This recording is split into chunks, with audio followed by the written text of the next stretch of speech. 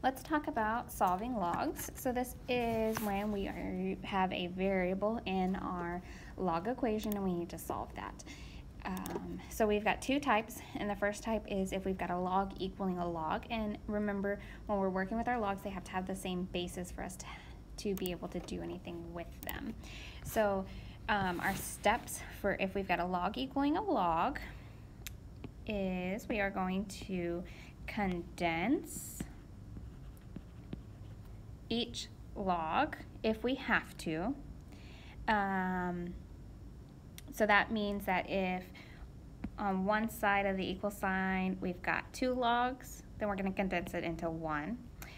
This example we do not, so we don't know condensing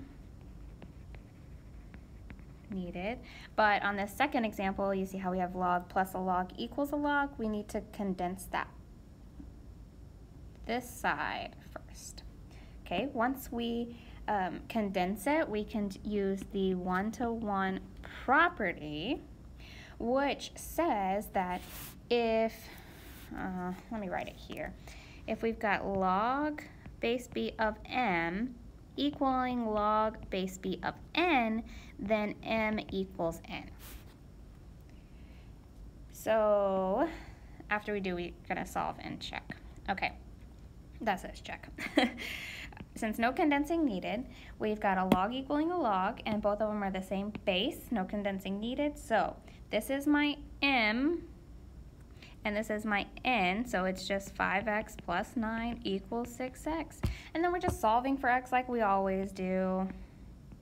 Subtract 5x both sides, 9 equals x.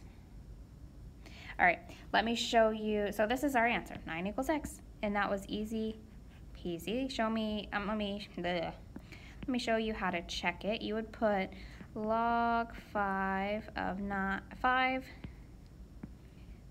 times 9 plus 9 equals log base 5 of 6 times 9. And if you did that in your calculator, then you would get 54 equals 54, and that's how you know that 9 does equal x. So if you didn't get them, get the same answer on both sides, then that wouldn't be a solution, and there would be no solutions. All right, the second one, we do have to condense, like I said. So condensing this first, remember whenever we've got our addition sign, that means multiplication, multiply. So I'm going to take log 4 times x plus 5 equals log 72, and I'm going to go ahead and distribute my 4. So then really I have log of 4x plus 20 equals log of 72. Now I have log equal log. They have the same bases. I can take this equaling this. I swear I changed my pen color. 4x plus 20 equals 72. When I solve, I get x equals 13. Make sure to check it. This one does work out, so this is our answer. So if we plug this number in for x and we get a negative number, if you get, so this is just a side note, if you get log of a negative number, then that's not a solution. You can't have a negative number inside our log. All right, quickly, let's look at this other one. What if we've got log equaling a number? Okay, so again, we want to condense and isolate the log. So, like I said, this first example, we don't need to condense, but this one's got log, 2 logs on the side, so we will have to condense that. And then we're going to write the equation in our exponential, I don't even know if I'm spelling this right, form. So remember, whenever we were rewriting log into exponential, that's the first day we started logs, and then we'll solve and check. Okay, so what does that mean?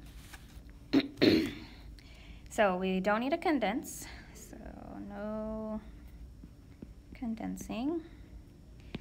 And we can rewrite this. Remember, this is our base, this is our a, and this is our x. So we've got base raised to the 6 equals the a.